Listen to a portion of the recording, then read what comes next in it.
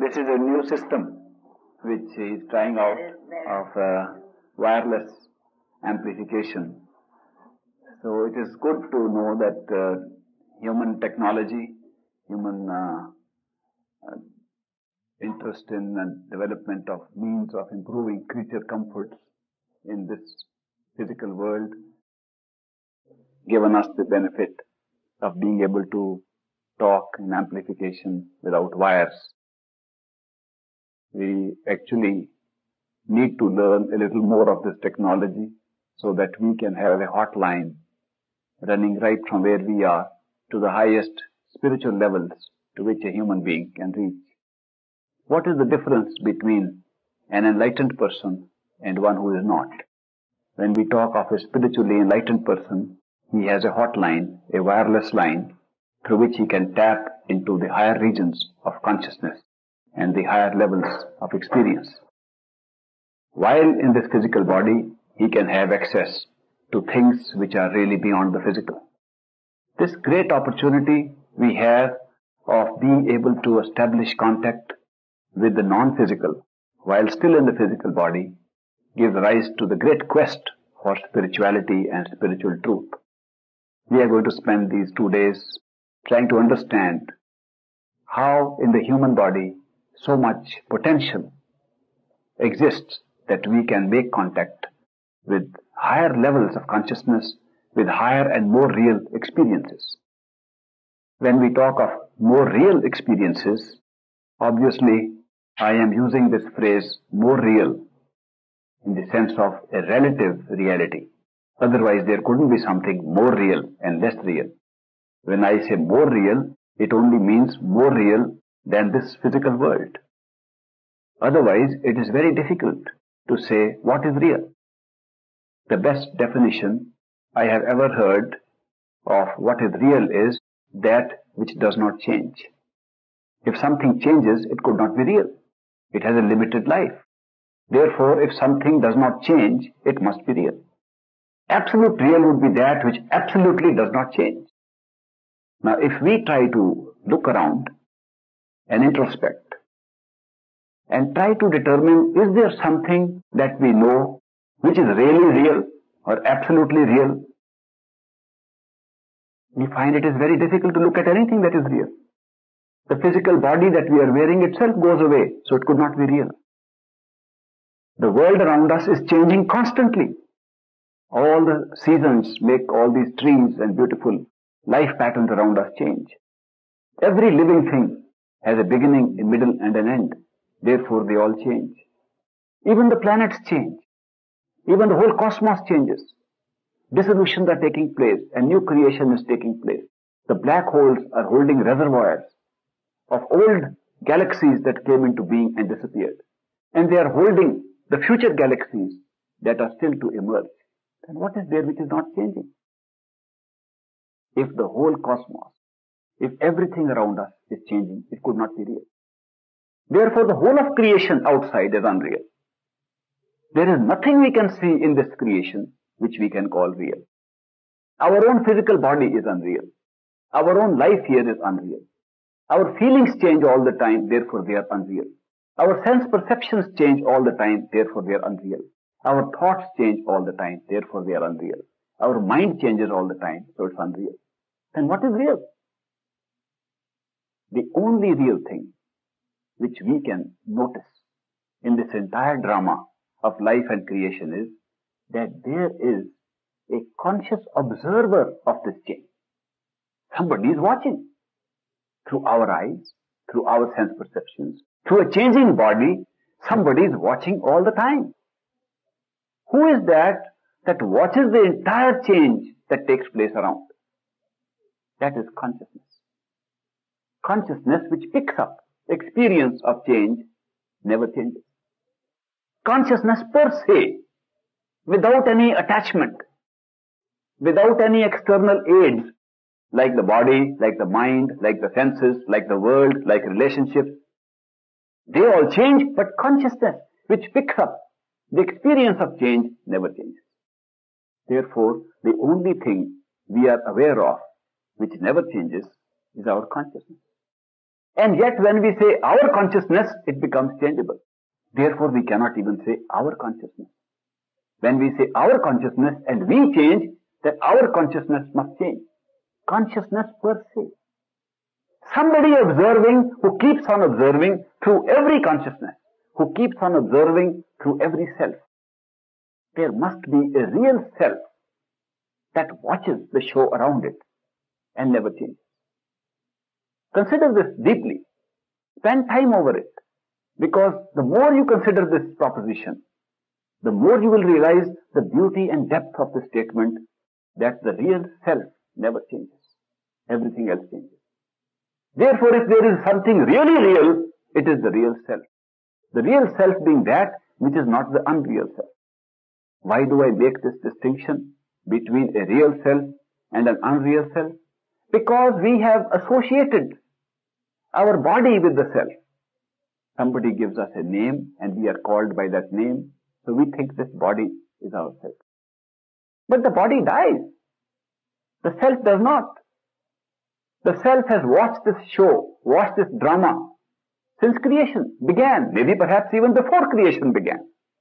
If that conscious self, which is constantly there, is at the moment working through the body does not become the self. The self is merely using the body. There is a simple English phrase which says, what is mine cannot be me.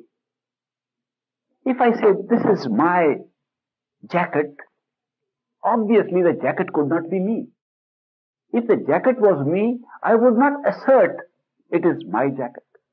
The fact I can speak a sentence like this is my jacket, means I am separate from the jacket. And I own or possess or use this jacket. That is why I say, this is my jacket. Distinguishing between me and mine. What is me is the one who claims, this is my jacket. Therefore, the jacket becomes different from me. Similarly, when I say, this is my body, I could not be the body. If I were the body, I would never say, this is my body. The one who claims, the conscious being inside who claims, this is my body, that alone must be the me, real me. And the body is being used like we are using a jacket. The body is no more than a jacket. If therefore we say, these are my senses, these are my eyes, these are my ears, this is my nose. If we claim different parts of the body which lead to sense perception, that these are mine, then we could not be any one of these sense perceptions. We only use them. Just like the body is being used by us, the sense perceptions are being used by us. They could not be us. We could not say the eyes are me, because they are my eyes. Therefore, I am separate from the eyes, but I use them. They are my eyes. I am using them. While they are with me, I will call them my eyes. If I am separated from them, I will say they were my eyes. I am still there, but not the eyes. Then, if the sense perceptions are not us, what else is? Are thoughts us? What about the mind? The mind as a thinking machine. The mind that picks up sense perceptions, interprets them, gives us meaning to life, and the mind that thinks all the time, the mind that reasons all the time. Is that me? No. If I say these are my thoughts, the thoughts could not be me. If I say my mind is worried, I could not be the mind. There is something else I am using called the mind, which is worried. If I am neither the body, nor the sense perception, nor the mind, who am I? Is there such a thing as a soul? Something spiritual, something that goes beyond the mental realm of time, space and causation. Something that is not bound by these dimensions of the mind. Is there something? That may be real.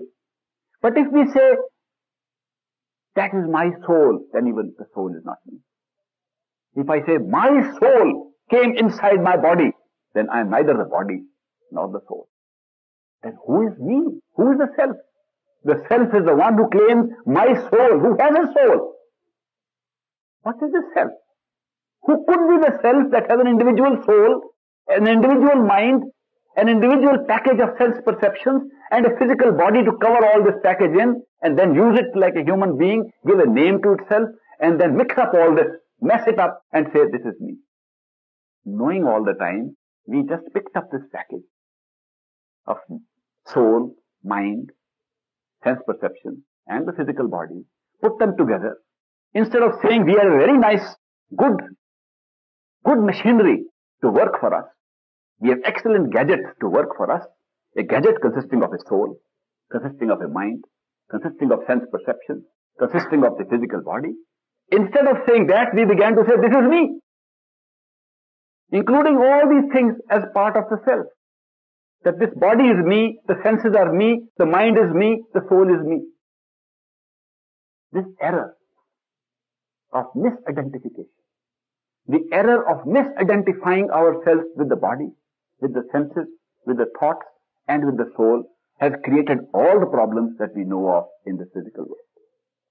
If this misidentification were not there, we would have no problem. Because there is no problem except what is created by our association with experience through these gadgets. These gadgets, this equipment that we carry with us, these establish relationships with outside experience. Outside experience consists of the inanimate and the animate.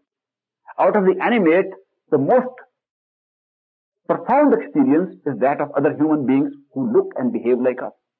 When we have these relationships, our problems start.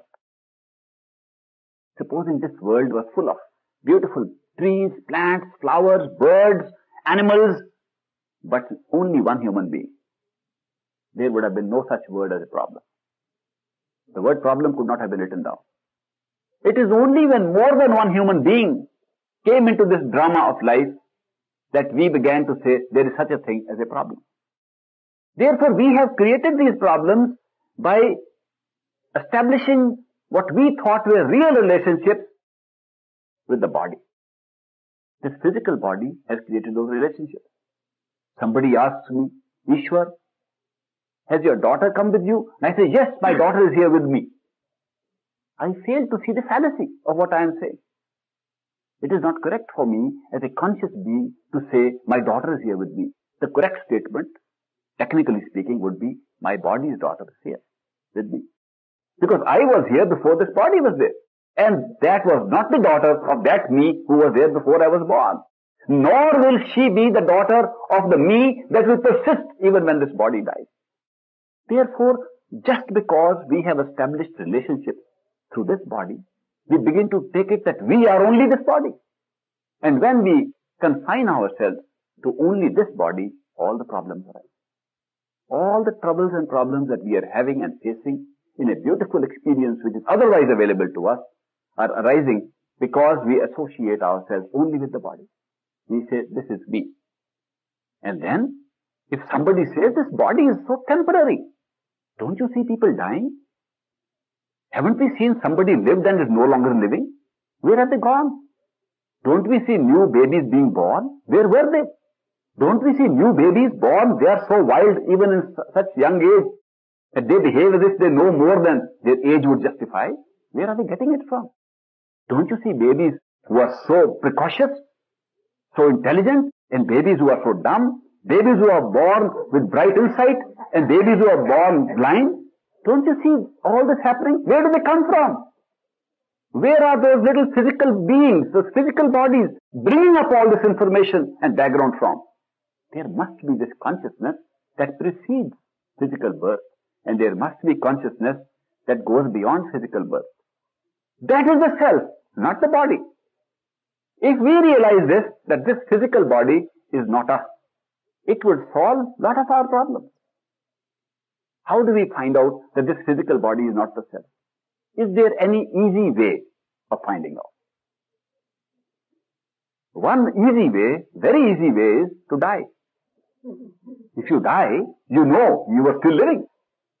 You know this physical body is dead and you are still living. Then you have no doubt about it. You say, no, I wasn't the body because I am still alive. I can still see. I can still hear. I can still touch, taste and smell. I have all these sensory abilities still available to me, and the body is lying dead, and here are these people taking it to the graveyard, to the cemetery. They think I am dead. I am still watching this happen. We have some reported cases of what they call near-death experiences. You must have heard. How many of you have heard of any near-death experience? Please raise your hands. If you have heard of somebody who had a near-death experience. Thank you. I had a very interesting experience with a girl who was studying with me in school. In Lahore, Pakistan, in a model town where I used to live and went to school, elementary school, there was a girl. She was a good friend of mine, belonged to a Muslim family, and she used to share all her experiences with me.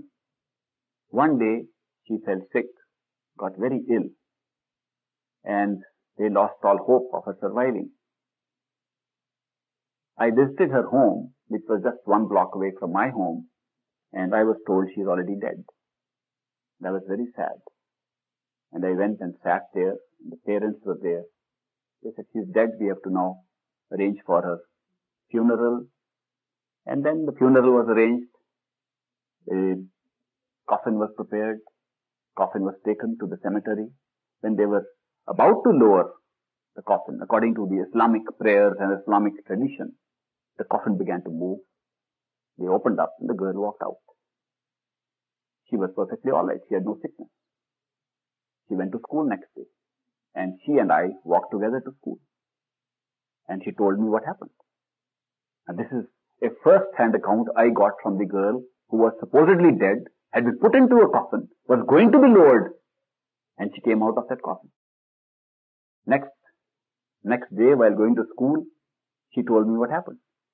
She said she was lying down on the bed. She felt very weak. She felt she had no strength. She could not speak any words. And she tried to move, but she could not move. And then she saw her parents sitting next to her, and she tried to thank them for trying to take care of her, but she couldn't speak. She tried to force words out of her throat. She said, but I just couldn't speak. My throat was choked. And then she saw two men, strangely clad, 2 men coming in. Middle height. They came in, and there was a door. We have in India doors that open out like this, 2 ledges. So when you close, the 2 ledges close up. When you open, they both open outside. So there was a door of that room which was open like this. So the ledge of the door, there were 2 doors. These 2 guys who walked in, and she saw them walk in, they jumped and sat on top of it. It looked very strange that 2 visitors should come, and instead of sitting there on a chair, they should jump and sit on top of the door. One sat on one side, the other sat on the other side. And she watched and she tried to tell her parents, but she couldn't speak. She tried to raise her finger to point out towards those boys, but her hand was so weak, she couldn't point out. And the parents were very sad, and she was asking them, trying to ask what was going wrong. And she couldn't speak.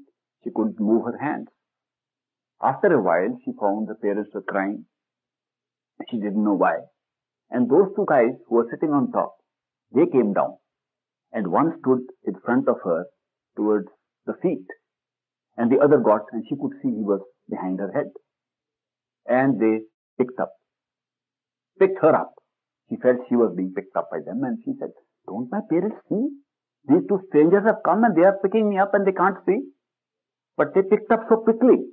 And she felt she was going to hit the ceiling. And she tried to scream that she's going to hit the ceiling, but she had crossed the ceiling before she could scream. And she was up in the sky. And in the brightness of the sky, she said it was so bright, but those 2 were carrying her as if they were flying with her. It was a strange experience. He said they must have noticed this strange miracle happening, that these 2 guys came and picked me up from my bed and took me out in the sky. After a while, she heard them talking to each other, and they talked in her language, which was Urdu, in Urdu language. Very chaste, pure Urdu they spoke. And they talked of the various businesses that they were attending to. And in the middle, she got the feeling they were talking about her. And after quite a while, she didn't know how long the flight lasted. She felt there were stars, and there was sky, and there was brightness, but she didn't know any sense, she did not have any proper sense of time. It looked like time stood still, or probably time was going on. She couldn't say how much time she was there. At a certain point, she heard one of them say, we made a mistake. When she heard that we made a mistake, they began to descend immediately. It was a very rapid descent. And as they descended, And she felt that this was very rapid. She got the feeling, of a Ferris wheel, that big giant wheel going suddenly down, and she felt that. She had the sensation. She came, and then she thought she might hit. And then suddenly she felt somebody hit her on top of the head with a wooden piece. She tried to get it off, and they took her out of the coffin. So while the parents and others were having the experience outside of the body, she had this flight and came back and told me this story personally. I said, this is amazing. How can this happen? What was happening? Try to understand, who was she? Because the body was here. Who was having the experience? Whether real or unreal is not important. Next week at the same time, she died. Again. They waited for a long time for her to wake up. She never woke up. She was dead. She never came back to tell you anything more.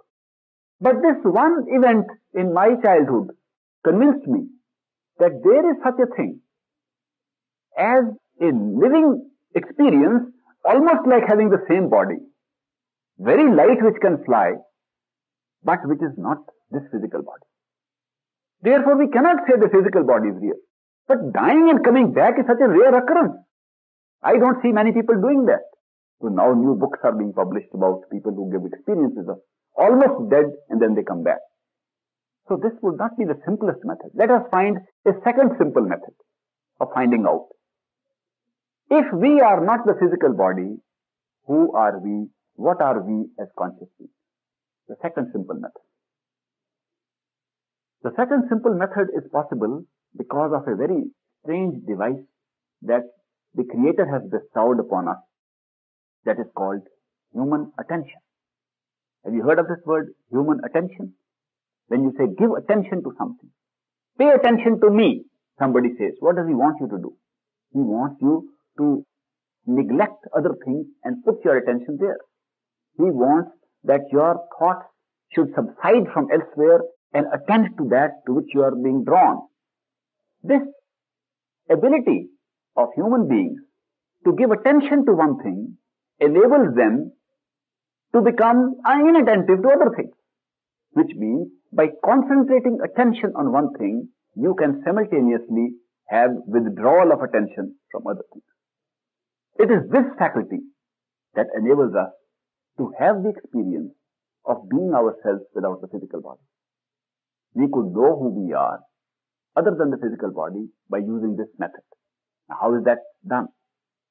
If consciousness, if our thoughts and the inner self, which is not physical, if that is supposed to be real and the physical body is not, how about giving attention to that non-physical self, the conscious self within ourselves, to such an extent that we become unaware of the physical body? It is not impossible, it's not difficult. It will be as difficult as our attachments to this world that don't allow us to give attention to ourselves. When we close our eyes and want to withdraw our attention to ourselves, what comes in the way of that withdrawal is not the inability of human beings to concentrate their attention. It is the many attachments we have created, the many desires we have that take us outside of ourselves. The thoughts come into our head when we close our eyes and try to contemplate who are we using this body. What is this living force? What is this living consciousness inside? When we try to sit within the eyes, within the head, and try to contemplate, what does not allow us to stay there are the thoughts that take us out depending upon the attachments we have created and the desires we have. The desires and attachments constantly make us run out of ourselves.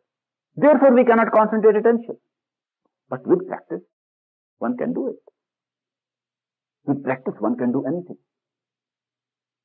Did you hear the story of that lady who used to carry an elephant? How many of you have heard that story? Only one. Okay, then I can afford to repeat that story. Once upon a time, there was a king. I will be able to share a lot of stories of kings because in India we have a lot of stories of kings and we learn many spiritual lessons and higher lessons of knowledge through the stories of kings. Once upon a time there was a king who was a very good marksman with bow and arrow. He could use his bow so accurately that he could, supposing he wanted to pick up this rose flower over here, he could send an arrow at a trajectory that would just clip the rose flower and fall and not touch the rest of the table or other things. He was so accurate. He was very proud of his marksmanship. And one day he was coming back after a hunt from the forest on horseback. When he approached his palace, he saw his wife, the queen, standing on the balcony of the palace. And in India, there is a custom for these ladies to wear some jewelry on the head or on the forehead. It hangs from there. She was wearing one of those pretty glittering jewelry with precious stones and gold on the forehead. And he saw that glittering jewelry on her forehead. And he said, let me give her the greatest surprise of her life today. And he so accurately sent his arrow, that the arrow went right to the balcony, came down, just took that ornament off and fell down, and the queen didn't even know it. It was so perfect. When that happened, he went inside the palace, got off from the horse, walked up to the apartment, and he said, my dear, I believe you used to wear an ornament. Where is it? She put her hand like this. She said, well, I always wear it, but maybe I missed out. Maybe I put it somewhere else. He said proudly, no, you didn't miss it. Look, watch, there it's lying, along with my arrow. I have today shown to you the marksmanship I have, that my arrow could take off this ornament, and so smoothly, you didn't even know it was off. And she said, that's not a big deal. What's that? By practice, you can do anything. He got so mad. He said, I am showing the best marksmanship. What a champion I am. And she said, that's no big deal. He got so mad. He said, turn this woman away. We don't want her here. He got into such a rage, which kings had this weakness, proneness to rage also sometimes. They got into great rage. And he got into such a big rage, he said, take this woman into the forest, leave her into the forest, let the wild animals eat her up, I don't want her. So his orders were carried out, and she was taken into the forest and left there to die. In due course, the animals came and saw that poor helpless damsel in distress sitting in the forest. Instead of attacking her, they had pity for her, empathy for her, and she became part of the forest life. The elephants would come, the lions would go, and nobody would bother her. One day, the she-elephant, the female elephant, gave birth to a baby elephant. A small baby elephant. Such a pretty little baby elephant. When this woman saw, she was very happy. She picked up that baby elephant and gave a bath to that elephant in a nearby pond and jumped like this with joy and went all around making a big circle and came and put the baby elephant at the feet of the mother elephant. The mother elephant was amazed and surprised and very pleased. So she licked the baby elephant, picked her up and looked so lovingly, caringly to this woman. Every day this woman began to pick up that little baby elephant, give a bath, take it around and put it in front of the mother elephant. Little realizing that the baby elephant was growing rapidly. But since she was doing it every day, her muscles grew along with the weight of the elephant. And gradually, the elephant became quite big. And she still picked it up and went around like this, doing like this and putting it there. Some hunters who were walking in that forest one day saw a woman carrying an elephant. They were shocked. She must be a magic woman. So they came to her. They implored her, come with us, we will give you a job in the city. We'll take you to the towns and make a show. So she went with them and began to give demonstrations of how she could pick up the big elephant, which was natural for her. And people paid tickets to see that show. Ultimately, the king came to know that there is a magical woman who can pick up an elephant. He said, I also want to go and see the show. So he went and he saw a woman who picked up an elephant. And he was so impressed. He came to her, walked up to her. He said, lady, you are the greatest woman I've ever come across. I've never seen anybody who can pick up a real live elephant like you do. You have done a big job. There's something great. He said, king, what is so great about it? It's not a big deal. In practice, you can do anything. When she said those words, then the king remembered, this must be my wife. Nobody else speaks like that. And he brought her back to the palace, and they lived happily ever after. The moral of the story is that in fact, there is nothing impossible. And by practice, you can do the most impossible things, most difficult things. Why do we have to say this? Because people tend to give up easily, especially when they want to deal with concentration of attention within themselves. And these detractions of attachments and desires, they pull us out and we say, oh, it's not possible. Maybe next lifetime. They want to give up so easily. That moral of the story should be remembered, that practice can make us perfect in all situations. Now, if we were to practice this withdrawal of attention within ourselves, behind the eyes, where we feel our thoughts belong, where we feel consciousness is emanating from, if we close our eyes and withdrew attention to ourselves and contemplated upon ourselves and contemplated, who are we? Who am I? What is this self? What is this consciousness that is giving me thoughts, giving me sensations of my own body, and through the body giving me sensations of the whole world? Who is that? Who is me? And look inwards towards your own self. And concentrate upon it. Concentrate to the extent that you forget everything else except this contemplation. Who am I? If you do that, what will happen? After a while, you will find you don't know where your hands are.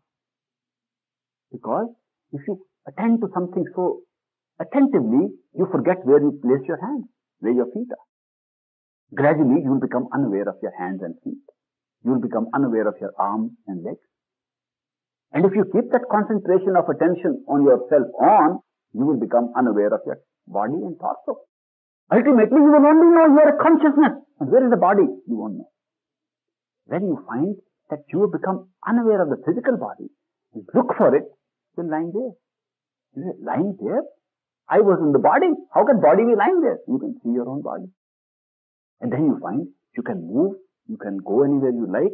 You still have the power to see, to hear, to touch, to taste, to smell, and the body is lying there. That is a personal verification that these sense perceptions are not arising because of the body, that they are independent, that they continue and persist even if the body were not here. Now, you haven't died. You have merely simulated the experience of death. Because if you have seen people dying, how many of you have seen people dying? Just raise your hand. Good. Those of you who have seen people dying would know. People who have died slowly, first of all, they don't know where their limbs are. That's the first thing that happens. They can't see where their feet and hands are. Then they can't know where their arms are. Then the torso disappears. But they can still talk to us. They are still talking to us from the hospital bed, and then they are no more. When they die behind the eyes, they are no more. Till then, life force is still attached to the body. When we are concentrating our attention behind the eyes within this body, what we are doing is simulating death.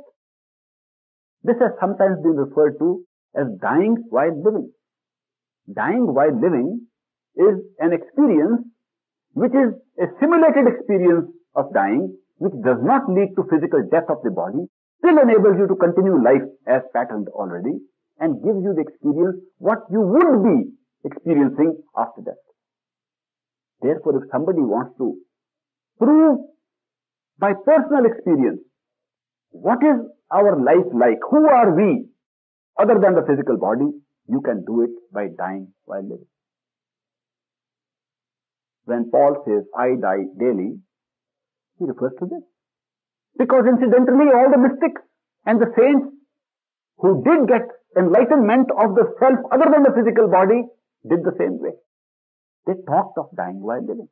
They talked of having the experience of death while you are still not physically dead. This is a personal verification. You don't have to ask someone what it feels like. Anyone can do it. Every one of us is endowed with attention and consciousness. Every one of us is endowed with that life force. And every one has the capacity to concentrate that attention behind the eyes and experience dying while living.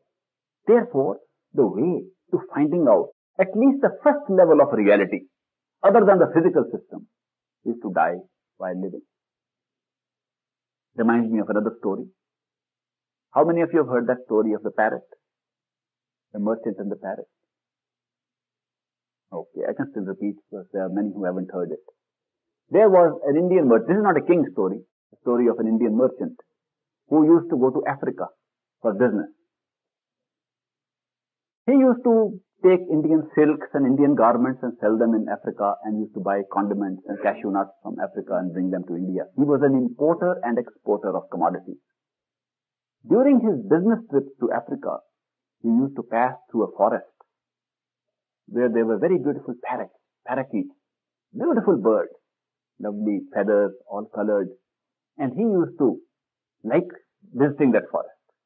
Then one day he decided to bring one of these parrots back home.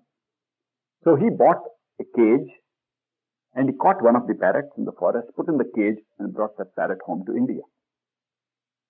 He fed that parrot with different kinds of things that the parrot liked, like chilies, green chilies, Indian chilies, and all kinds of things. And he made churi. Churi is made with flour, and the parrots like them so much in India. So he gave all the goodies to the parrot to eat, and the parrot laughed and danced and enjoyed himself in that cage. So after a year, when this merchant was again visiting Africa, he turned to his parrot in the cage and he said, "I am going back to your home.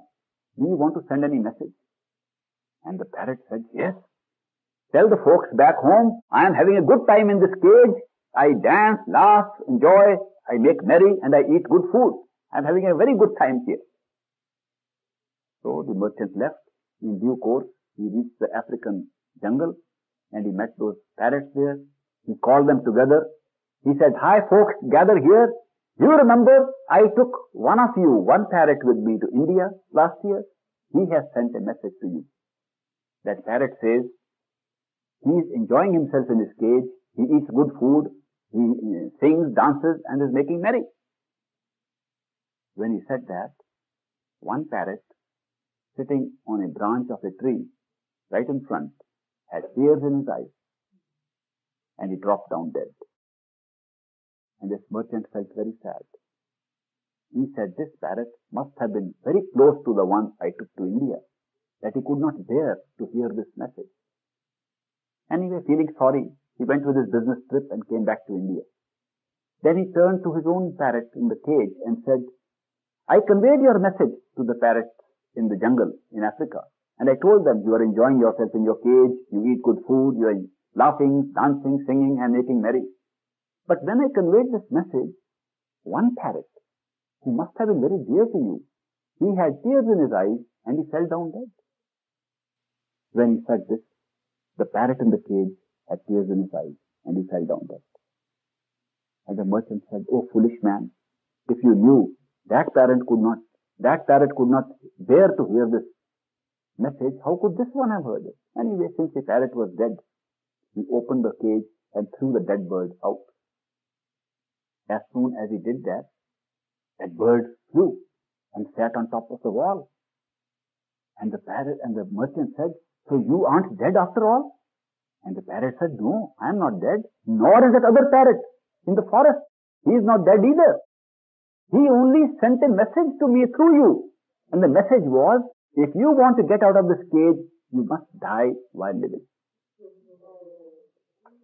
This is a story that these mystics and enlightened people tell us. If you want to find the reality of your own self within this body, experience the unawareness of the body, simulated death of the body, that you become unconscious of the body, and then say, "Who are you?" Look at yourself, and you will find you are not only alive, you are more alive than you are now. This is by personal verification. Therefore, the truth of one's reality or reality beyond the physical self lies within oneself, not outside. You have to concentrate attention within the self and not outside. Therefore, when we talk of spirituality, we want to talk of higher levels of consciousness, higher awareness. Where is that higher awareness? Where is spirituality? It's all inside, not outside. No one has to go outside anywhere. If you stop going outside, you get the spirituality. Unfortunately, our tendency is to run outside for everything. Like the old woman in India who was searching for something under the village street light. He lived in a small village. And a young man came and he said, "Man, have you lost something?" He said, "Yes, I was stitching something. I lost my sewing needle. It was in my hand and I dropped it, so I can't find it."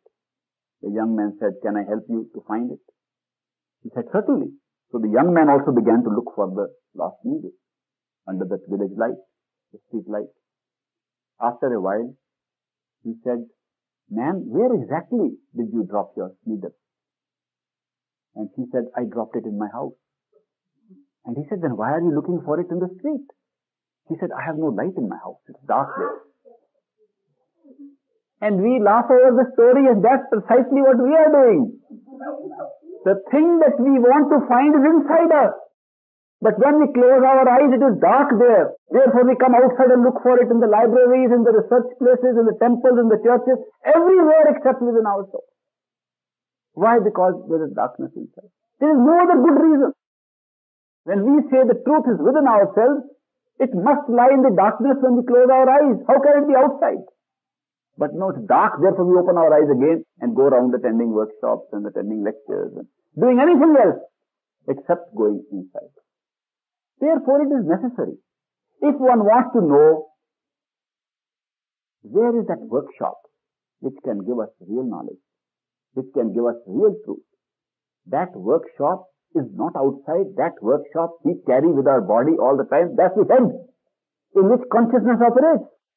We carry the venue of the workshop with us all the time. We have to go within this, not anywhere outside. The real workshop takes place inside. This is the best mansion that was ever created. This human body is the greatest mansion ever created. It is so perfect. It is so compact. It contains, what does it contain, this mansion? It contains the entire creation, which projects itself through the sense perception. When we see things outside, why do we see things outside? We see them because we say we open our eyes. Let us see, is it really true? We see things because we open our eyes and we close, we can't see. But how do we see things? We see things because the light falls on things outside. And what the things absorb, we can't see. What they can't absorb, only that color we see. We have never understood this. That is, this young lady is wearing a blue dress. It is not the color of the dress at all.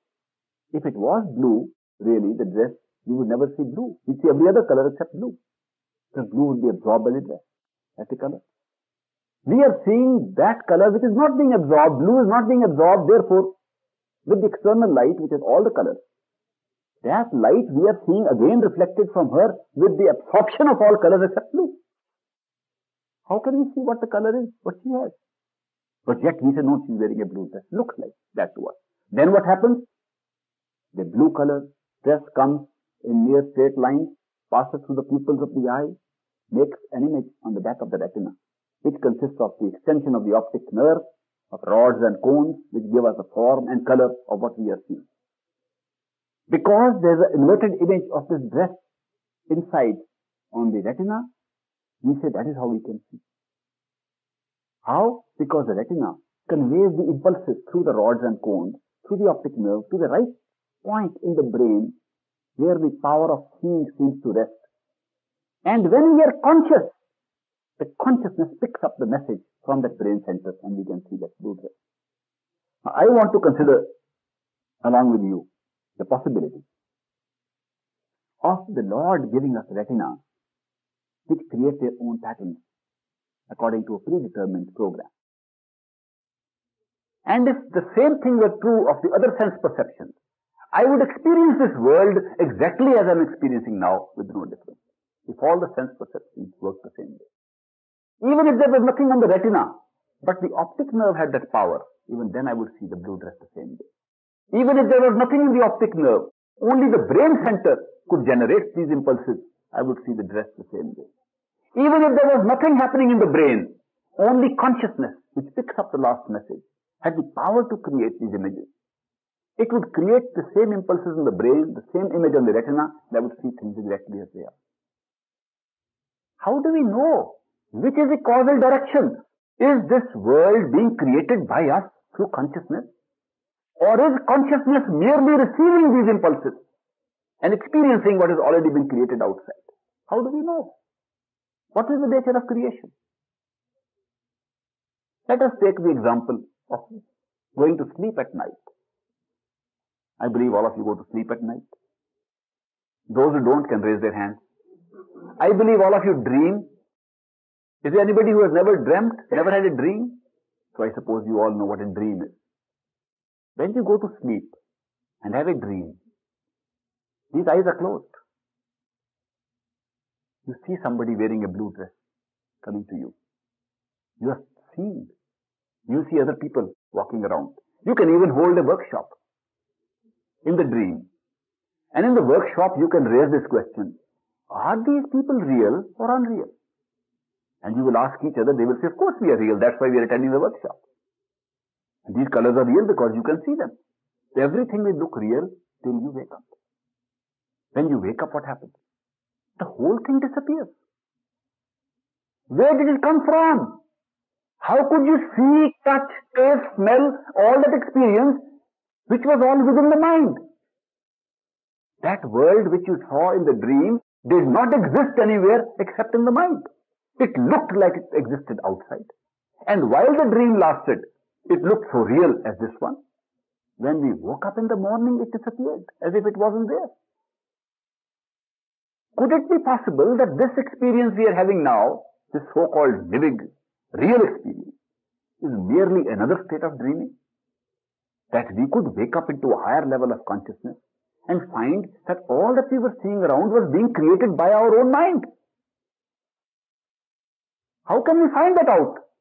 It is possible, obviously, because if that dream is possible, this one is possible also. How can we find out? The best way to find out would be to wake up. Just like the best way to find out if the other dream which we have at night, when we go to sleep, was it real or unreal? The best way is when we wake up, we know it was unreal. We don't have to ask any questions. Similarly, when we wake up from this dream, we can find out whether it's real or unreal. Therefore, when we are looking at this world, how real it is, whether it is contained in the head, in the mind, or it is really outside, can only be discovered when we wake up. When we die while living, we in fact have the experience of wakefulness and we find we created this world. So anybody can find out the causal direction, which means this body containing consciousness, containing the self inside, is creating this whole universe. Therefore, the whole universe, created universe, experienced universe, lies within this body. Not only the whole creation, the whole macrocosm is available here to us as a microcosmic form. We ourselves are also inside. Our Creator also is inside. All the spiritual texts of the world say the Creator is inside. Even the kingdom of the Lord is inside. Every text says so. They all direct our attention to inside. If this wonderful mansion contains the Creator, ourselves, the entire creation, it must be a tremendous journey to go within. The greatest journey one could undertake would be going within. Now let's see, how long is that journey? How far do we have to go in order to go within? It would amaze people to know that we have to go nowhere. Because when we say within ourselves, that's where we are. The journey does not mean going anywhere, it means stop going anywhere. We are going all the time through our scattered attention, scattering our attention through the sense perceptions outside. We are going out all the time. We have to stop this game of going out. When we stop going, we are there. We don't have to go anywhere to be inside our own self. We are there. We are the self. We don't have to go anywhere. We have to stop this way. So when we concentrate attention on just being where we are, being who we are, not someone else, just being who we are, being where we are, just being there, it is enough to set in motion the experience of dying while living and finding out the reality within ourselves. Supposing we did find out that we are a living force and we are not the physical body, then what would happen? Then we would have a different experience. senses would continue to work exactly as they are working, perhaps better. Let us hear the experiences of those who can do it. Those who have done it, they find that there is tremendous light outside. Have you heard of this? Every person with a spiritual experience talks of light. Beautiful music, beautiful light. I have never heard anybody who has associated light and music with other things when going within than real spiritual growth. Light and sound seems to be fundamental to any growth of spirituality, any growth into higher wakefulness. What would happen if we found we are not the body, we merely created and used the body, and who are we? We would be highly evolved living beings who have a longer life than this body, and this body is like a dream, the physical body is like a dream, the physical experience is like a dream, and that body has been living there some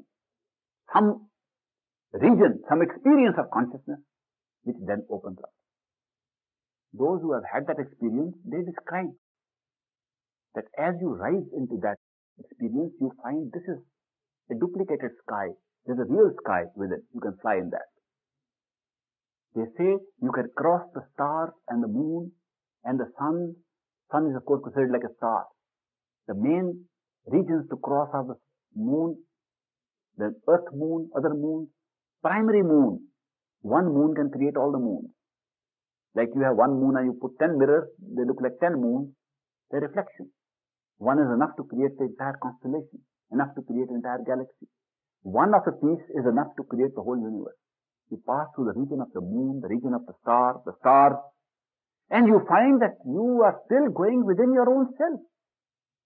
When you can have that kind of a flight through attention within yourself, you come to the recreation or reliving or waking up into a state of light to which you always belonged.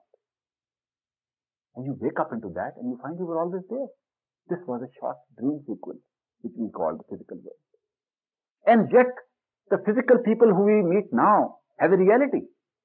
Just like the dream people we meet at night also have a reality. I know Bob Acko is a tough guy.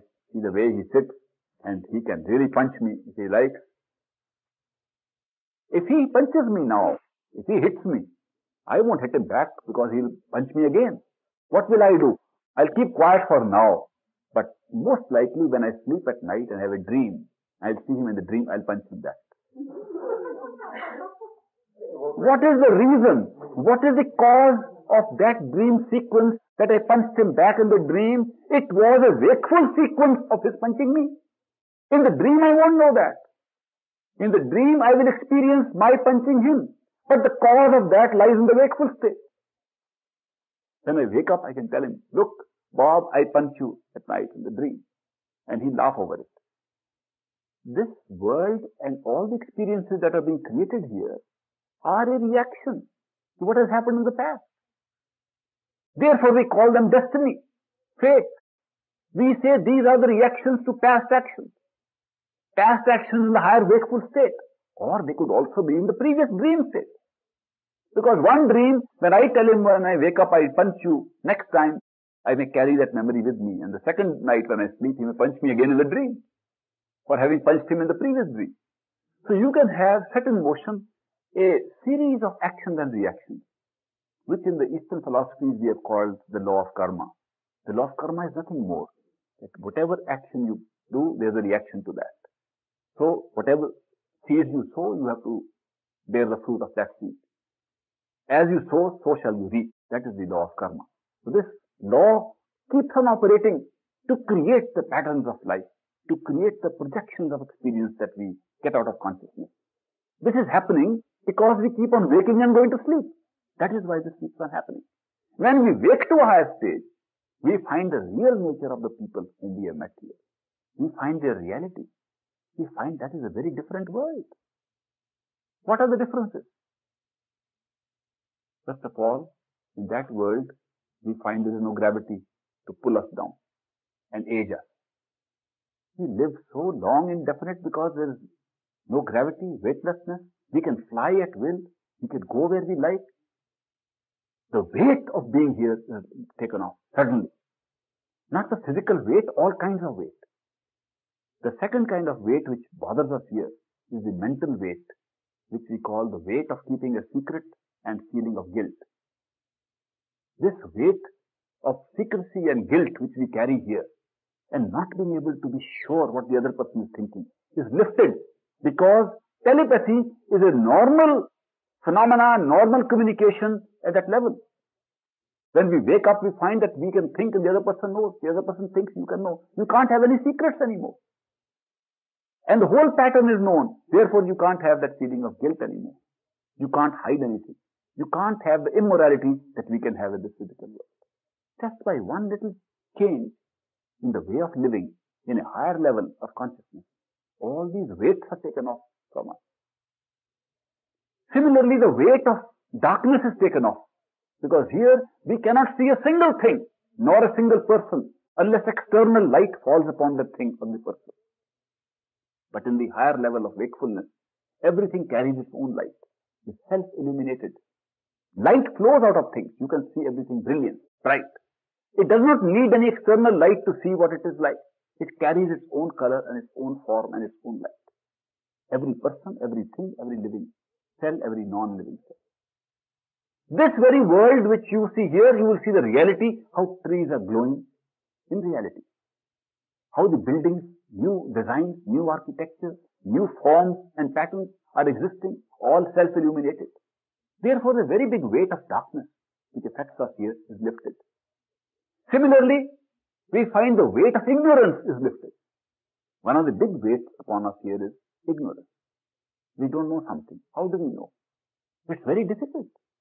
In the physical world, it's very difficult to know something. We read books, we ask people, we try to discipline ourselves, we pass examinations, go to universities. In order to know and learn something, we do so much. And in that life, which for short, because it is not physical life, I will call the astral life. In that astral life, which is higher than this life, we find knowledge can be picked up from the shelf, like a book can be picked up from the shelf in a library here. Whatever is in that book, whatever is in that volume of knowledge, becomes our knowledge instantly. We pick it up.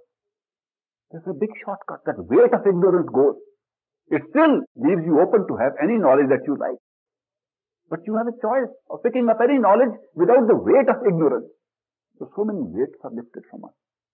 That becomes a different way of living. And the reality of this world comes in sharp illumination before us. And we can say we are enlightened. What have we done to get all this? Nothing except put our concentrated attention on our own self and become unaware of the physical body, and all this happens. But supposing we were to continue this process, in the astral body, we were to withdraw our attention within that body, we would find even the sense perceptions are not necessary for experience. Even the eyes and the ears are not necessary, whether physical or non-physical. They are also a burden upon us as we rise to a still higher level of experience and consciousness. By putting attention upon our own self, the same procedure, the same simple method. When we put our attention on ourselves, again, within the astral body, we become unaware of the sense perception. We lose the awareness of the senses, and then we only have the thoughts to live with. The thoughts, the concepts, the ideas, and we find that's a complete life. Not only is it complete, we find all sense perceptions were created because of those thoughts and concepts, which are the mental life. We refer to that as the causal level of consciousness. Why do we call it the causal level of consciousness? Because it is the cause of all the astral and physical levels of experience. If that were not there, we would not have any other experience below. What happens if we were to withdraw our attention further within the mind and become unconscious of our thoughts? If we withdrew our attention, again within our own self, within the seat of consciousness, within the very self that is experiencing thought, if we withdraw attention and concentrate on consciousness and not on thought, making thought external to ourselves and get to the core of thought, which is possible to do, then we find that we are not the thoughts either, that we don't need thoughts, and we become what has been called the spirit or the soul. And that soul has the living force, the living consciousness, and alone is real compared to all these, including the mind. Then what do we find? We find that the mind used to do thinking, not the soul. The mind used to do sensing, interpreting, not the soul. The mind used to do this craftsmanship, not the soul. The mind used to be responsible for creativity, not the soul. What is the soul doing in the meanwhile?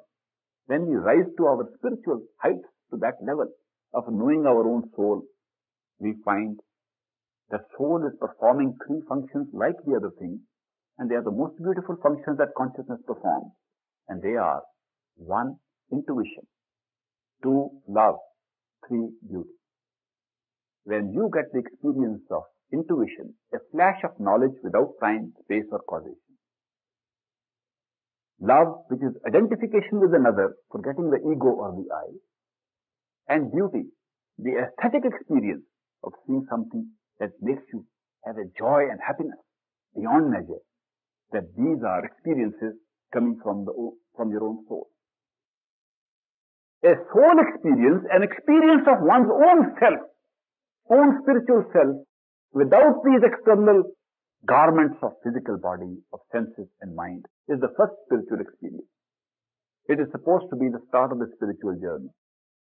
Where does the journey end? When it starts from the soul, it ends when we find that even the soul is covered by a strange garment called individuation. The feeling of being just one amongst many itself is illusion. As much an illusion as the other things that we are talking of. When that illusion is broken and we find there is just one soul, there is just oneness, there never were more than one. When that discovery comes up at the fifth level of consciousness, we can then say, now we know what spirituality is all about. And all this can be accomplished up to the fifth level. It can be accomplished while we are still in the physical body and the astral body and the causal mind and the spiritual soul. Having all these together, we can get into a oneness of consciousness, which alone is the unchanging, real, absolutely real self. So there is only one self in reality. That's unchanging. It has never become two.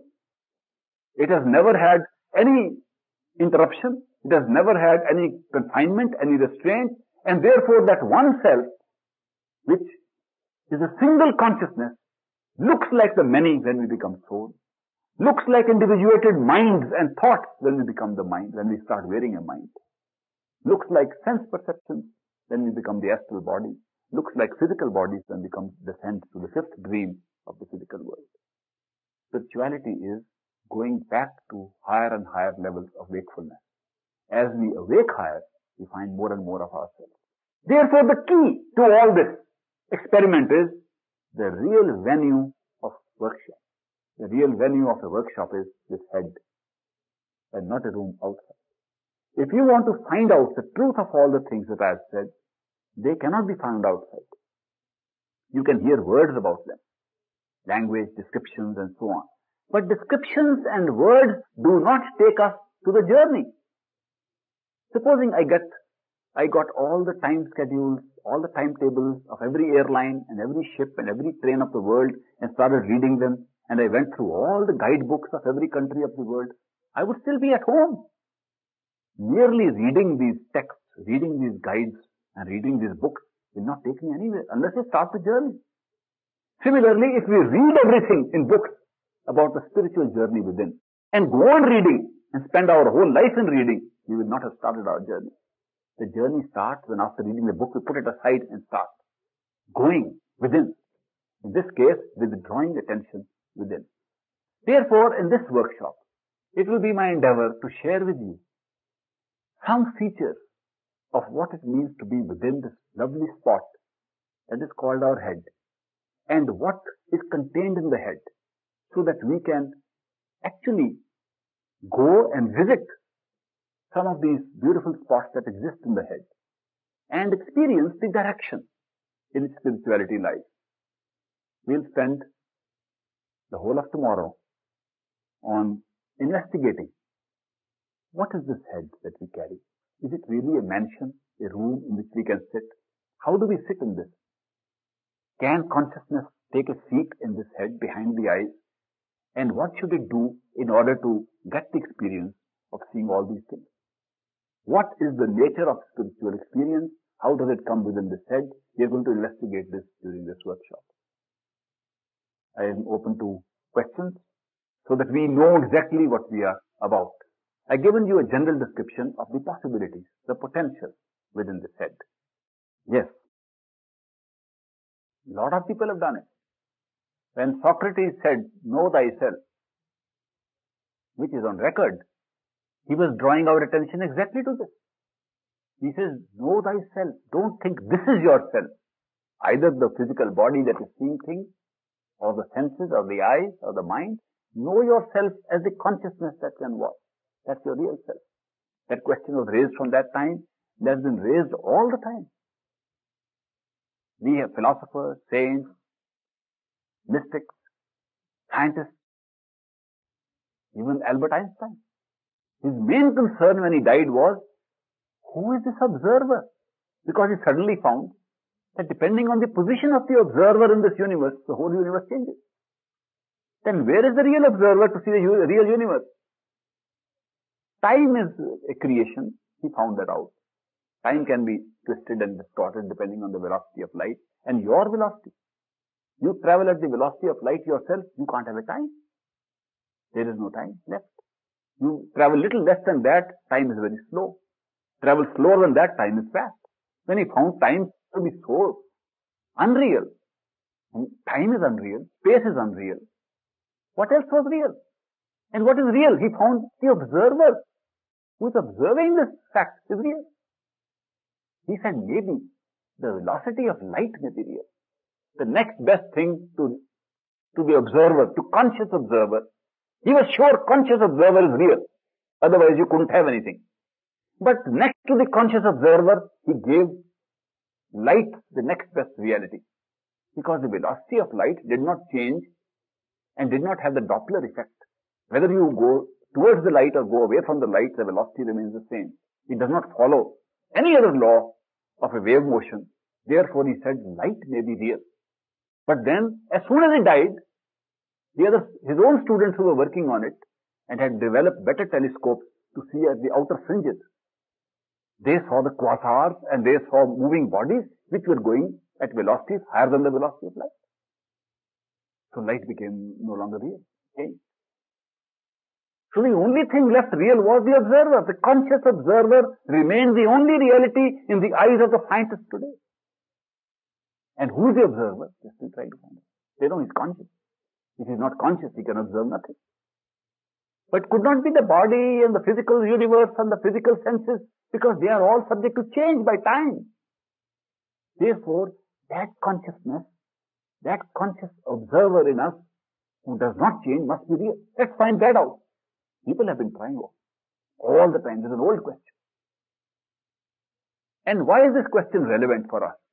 This question is relevant because an investigation into this question, who we are, even a halfway house investigation, not going all the way to the discovery of the original source, even a halfway house shows us the physical is not real. The sensory is not real. The thoughts are not real. That much is good enough to make us the happiest people that you will find in this creation. And people are looking for happiness. You look at people who turn to God, and I find most of the people who turn to God because of unhappiness. Something has happened in this life, and they say, oh God. And I find people who say we are having all good time, they forget God at that time. It looks like unhappiness is the only motivation for us to look for reality. And if we look to reality, and reality is within ourselves, we don't have to go anywhere, then at least it can take care of the single problem of unhappiness.